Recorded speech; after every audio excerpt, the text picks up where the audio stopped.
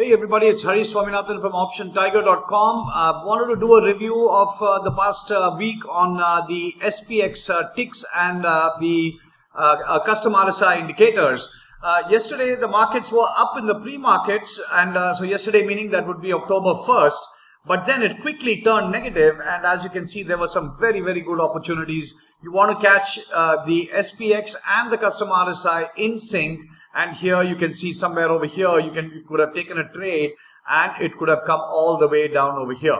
Somewhere here you would have exited. So that would have been about an 8, I believe an 8 or 9 point on the move on the S&P, which would be approximately, I would say, about $1,600 to $1,800. And then you get another one right here. And if you were sticking in through it, because as you can see, there's only one green dots, but when you see price action like this, it's more prudent to come out, and then you can get back in as soon as you get two red dots. You can come back in, and once again there was another great trade over here.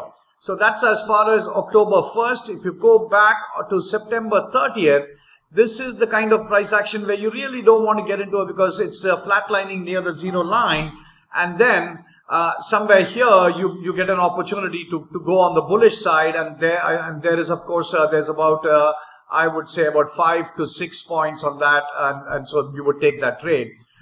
Really no other chances come, because even though these two green dots, you can see CustomRSI is not yet in the bullish zone, so there's nothing there. After that there's nothing for September 30th. Let's go back further. This is September 29th, and here you can see some good opportunities also towards the middle of the day. From here on the second bar, if you had taken it, at least you could have taken a right about 5 points or so, and then this one would have been a little better. You could have gone all the way to about 8 to 10 points. So once again another $2,000 trade over there.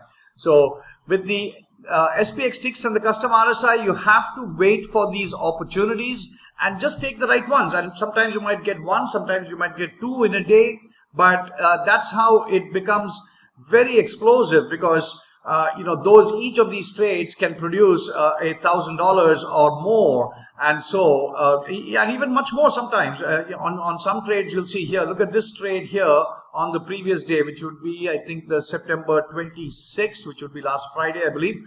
After the two green dots, if you took the trade here, 29.74, and then you were riding it all the way till the second dot over here, 29.81. That's a nice trade over there.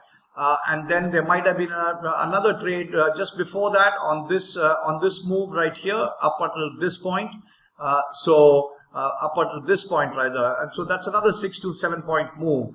And so those are the kinds of opportunities you have to wait for. Here you can see the market started to go down, and if you were looking for a bearish trade, you could have gotten into it.